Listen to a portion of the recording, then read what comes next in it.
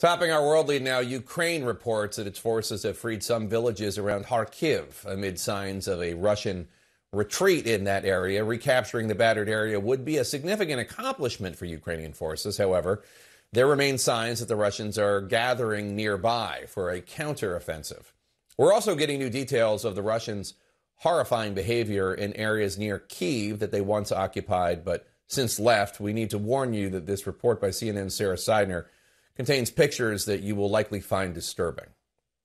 This is a stark example of a potential war crime perpetrated by Russian forces. An example the world has not yet seen: Russian soldiers shooting 2 civilians in the back. CNN obtained the surveillance video taken from this vehicle dealership that sits along the main highway to Kyiv. The video is from the beginning of the war, as Russians tried and failed to shell their way to the capital. The fight along this road was clearly fierce. But what happened outside this business was not a battle between soldiers or even soldiers and armed civilians. It was a cowardly, cold-blooded killing of unarmed men by Russian forces. The soldiers show up and begin breaking in. Inside of a guard shack, 2 Ukrainian men prepare to meet them. We tracked down the men's identities. One is the owner of the business, whose family did not want him named. The other was hired to guard it. My father's name is Leonid Alexeyevich Platz. His daughter Yulia wanted the world to know his name and what the Russians did to him. Both civilians, both unarmed. We know this because the video shows them greeting and getting frisked by the Russian soldiers, and then casually walking away. Neither seemed to suspect what was about to happen. That is what a member of the civilian fighting force who talked to the men a couple of days before the attack told CNN. He did not want to be identified for security reasons. We came there earlier, warned people to leave that place. We also hope for the humanity of Russian soldiers. But unfortunately, they have no humanity. You see the 2 men walking in the shadows toward the camera. Behind them, the soldiers they were just talking to emerge. A few more steps, and their bodies drop to the ground. Dust shoots up from the bullets hitting the pavement. The soldiers have opened fire. Minutes later, the guard, Leonid, gets up, limping but alive.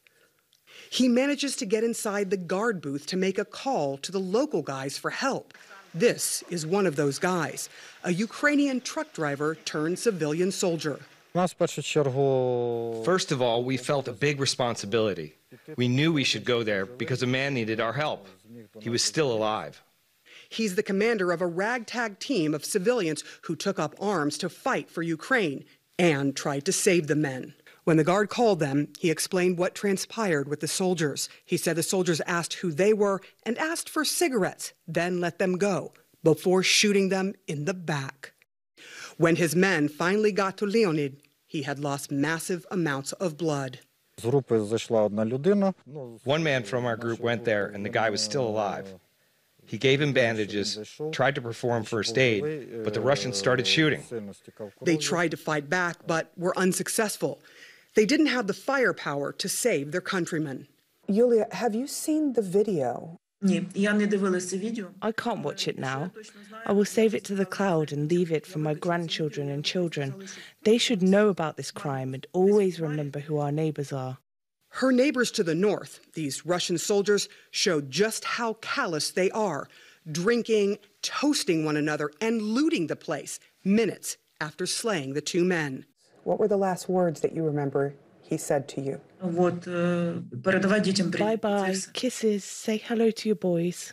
Her boys will be left with a terrible, lasting memory: the death of their grandfather, now being investigated as a war crime by prosecutors.